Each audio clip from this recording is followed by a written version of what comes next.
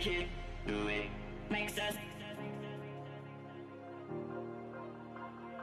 harder, better, faster, stronger. Hey there, podcast, and welcome back to another episode of the Nourish Life Show. So today we're jumping in with a quick words of wisdom episode, and I want to speak to you. I want to speak to your past.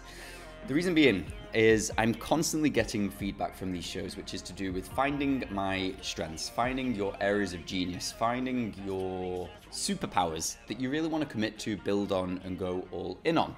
Now, the fun thing is, with a lot of this personal development stuff, the personal inquisition, personal questioning, personal awareness work, it speaks broadly. The questions speak to you in a broad manner. They speak to you in a way which you don't really find true answers. And the beauty of this show, and this is genuinely why I believe this show has done so well, we speak to the parts of people where the answers truly lie.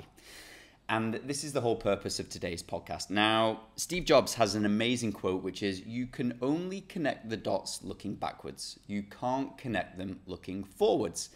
And there's so much truth in that because the future hasn't happened. We don't know. It is the complete unknown. We are uncertain about what's going to happen in the future. But we have lived the past. We have factual evidence of the past. We've lived it and we know it's true because we've been there. It's part of our story. And when we really think about it, history, when you break that word down, is his story. Our history is our story.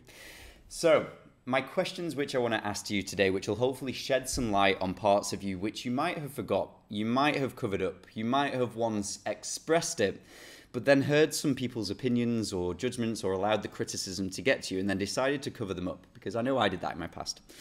But these are just 3 questions which will speak to your past. They'll speak to a part of you where the true factual evidence lies and that you know to be true.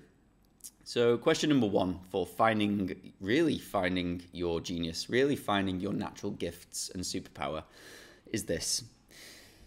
What was your nickname at school?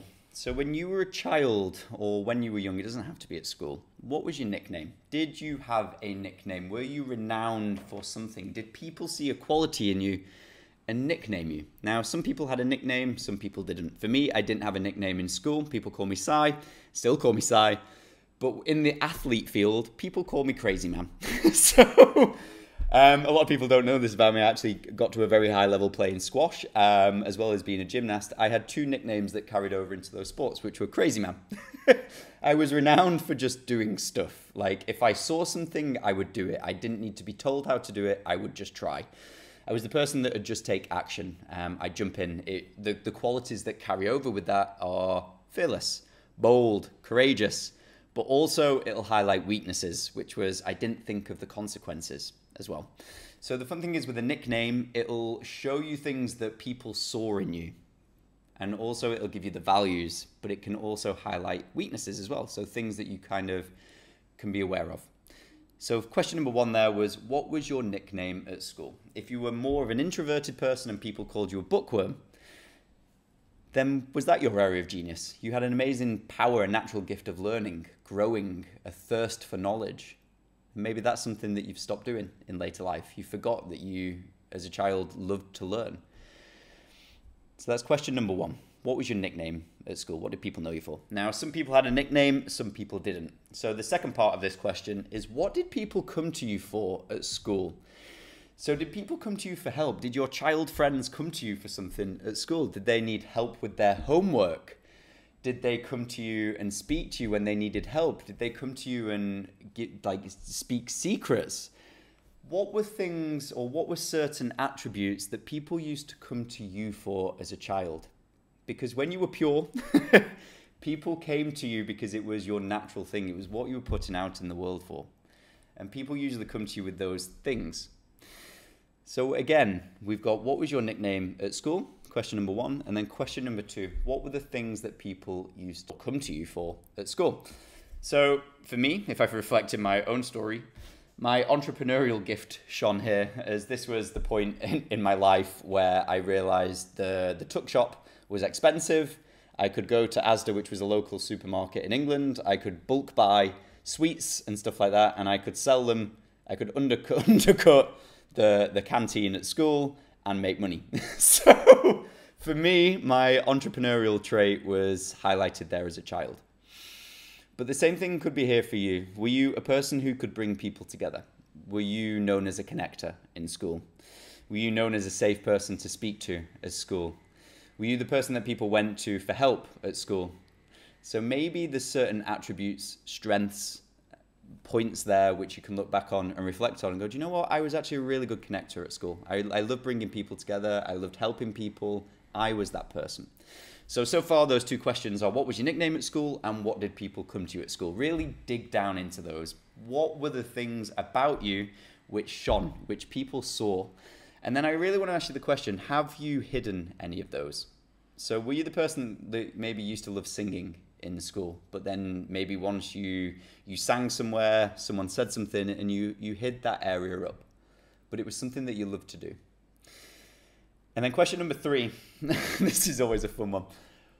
What did you get shouted for the most at school? So for me, believe it or not, mine was speaking. I was always getting into trouble for not shutting up. I was disruptive. So that obviously has thrown itself forward into future life, and now it's one of my biggest strengths. It's my career, it's my job, it's something I absolutely love doing, and it's the reason you're hearing this message today. I used to get into trouble for the thing that has given me all that it's given today. So to you, what was the things that you used to get into trouble for the most at school?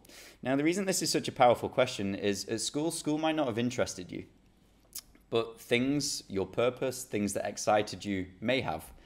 And they may have been the things that you got shouted at for, or maybe not in school. It could have been from family. It could have been from friends or stuff along the lines of that. Were you always going on adventures and getting into trouble for not coming back on time because you were too busy on adventures as a child or exploring and things along the lines of that? So those 3 questions are really powerful for the simple reason that they shine light on the past. They shine light on areas where you have evidence, you have facts, you have lived.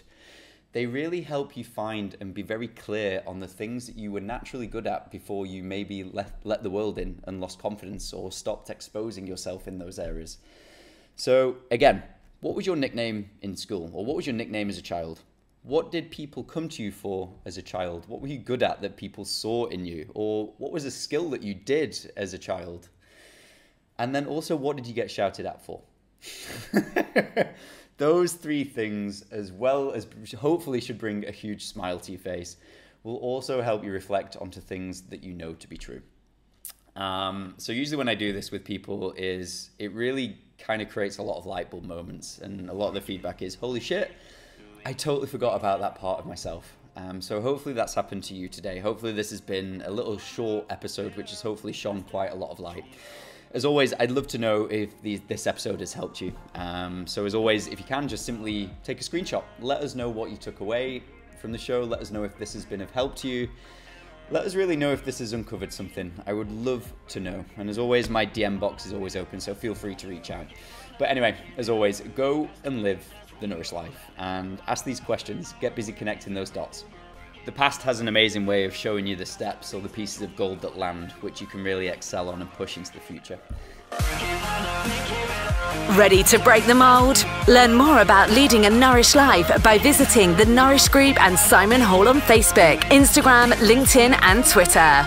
Take a screenshot, tag in @SimonHallBC and let us know you're listening on socials.